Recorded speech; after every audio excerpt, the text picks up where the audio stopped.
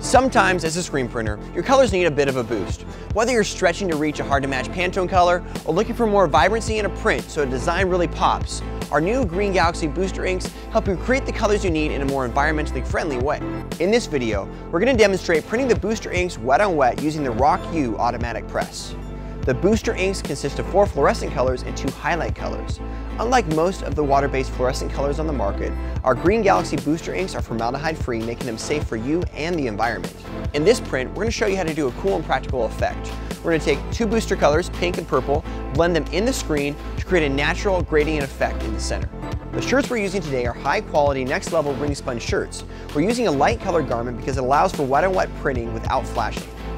Darker color garments require either a comet white underbase or more passes to build up that opacity in the ink to show up on the darker fabric. This makes wet on wet printing more difficult. The screens we're using are 200 to 230 mesh, which I found work great for wet on wet printing with water-based inks.